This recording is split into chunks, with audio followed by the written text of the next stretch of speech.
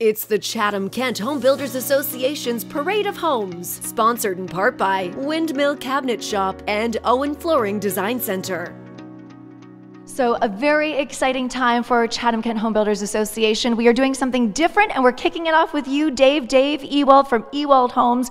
It's the Parade of Homes, and we are in one of your subdivisions here. Like you are really expanding in this area. Tell me about it a little bit. That's right, Melissa. This is the Harwood Subdivision out on the Kyle Extension, out the south end of Kyle Drive. It's a new subdivision backing onto all kinds of nice farmland, close to the 401.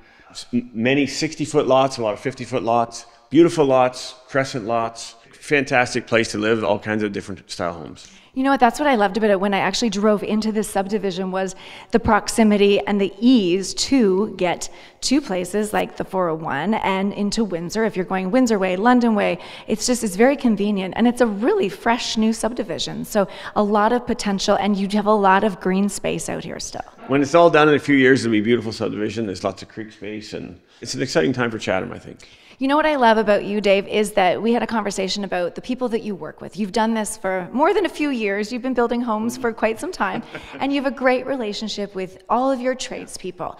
So let's first talk about the types of homes you build. So this, what would you qualify the house that we're in today? It's sold, but he has other ones for sale, so it's okay. This particular house is 171 Rosewood. This house is it's a rancher, approximately 2,000 square feet. The basement's fully finished. It's one of my favorite plans, to be perfectly honest with you. I love it. I actually built it for a good friend of mine years ago, and I've just continued to build it a few times as a model now. It's 2 bedrooms up, as I said. I think it pertains mainly to an empty nester or a retired couple, just because of the 2 bedrooms. It would suit a family with older kids, because you can put the teenage boys in the basement or kids in the basement. It's worth seeing. It's definitely worth a view. And then you've actually, in this subdivision, you have some other homes on the go, for example. So if this was for an empty nester, you have other houses. Tell me about those. Absolutely. We've got 2-story lots. I like to put the 2-story lot houses on a less deep lot. So there's a few shorter lots down here. We're putting 2 stories on those. A lot of the 60-foot lots, we can do whatever we want.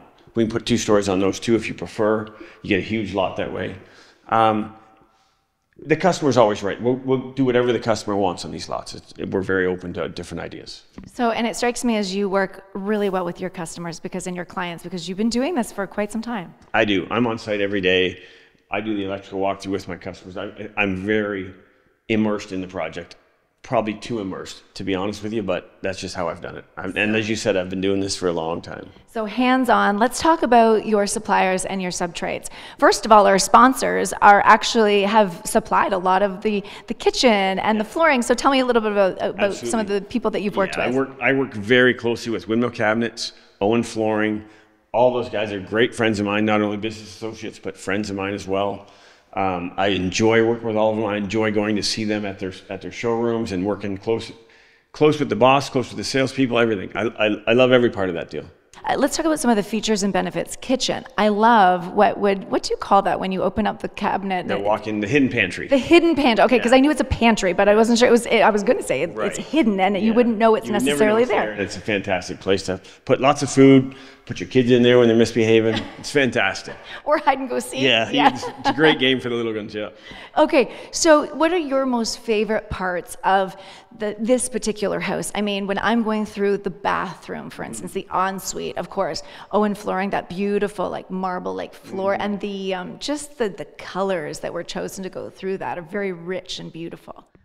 I'm glad you noticed that, because as soon as you started the question, when I first started building homes, I think I was one of the first ones to ever do large showers and large walk-in showers. They've come a long ways in the last 30 years, but even my first house myself, I had a big, huge shower that was different than everyone else. And I've always kind of been proud of the fact that I've sort of pioneered this huge walk-in shower idea, and the roll-in showers and the handicap showers, they're a fantastic asset to any house.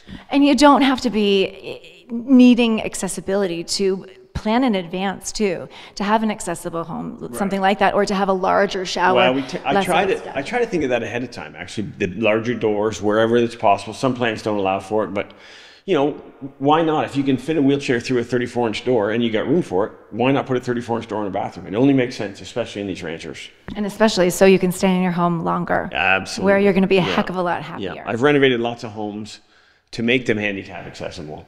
And a lot of times it's not necessary. You just do it at the start. Do you find as a builder now that you just, even with an aging population, it's better to think in advance for that? It's obviously more cost effective. Oh, for sure it is. And not only that, the people don't want to be displaced into a new home when they're, as they're getting older and they're not as mobile, let's face it. So if we can make their homes last 5 or 10 years longer, it's fantastic.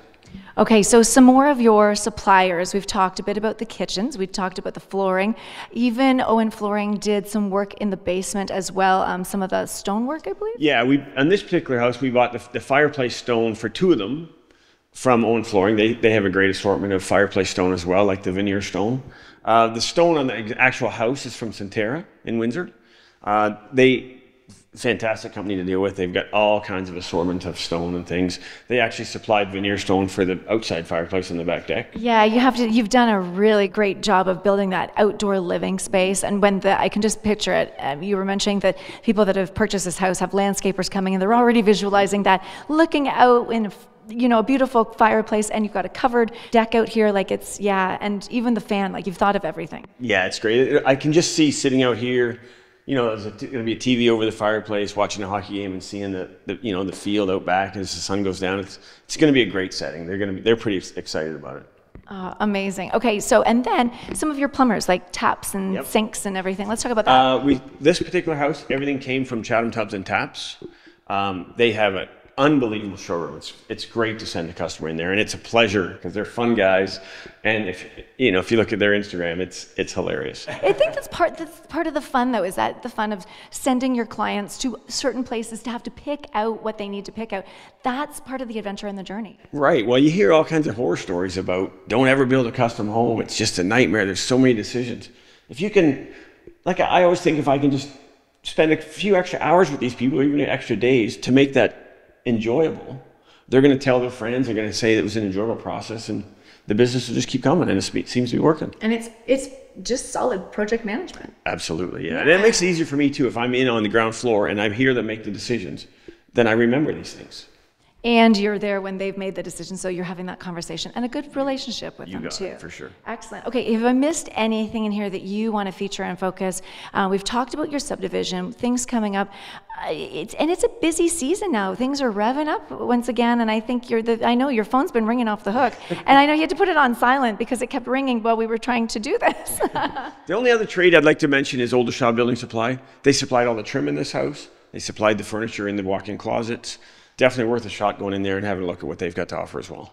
Fantastic. So the big question is, what's the best place, or where is the best place to reach you and to contact you? Well, my website or email, dave@ewaldhomes.com, or my cell number. My cell number is on all my signs in the subdivision, so I'm easily accessible. It's easy to find me. Okay, and we've got the signage out front, so you can't miss Dave at Ewald Homes.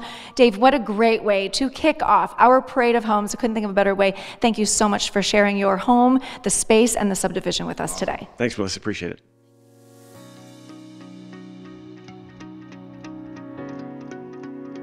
You've been watching the Chatham-Kent Home Builders Association's Parade of Homes, sponsored in part by Windmill Cabinet Shop and Owen Flooring Design Center.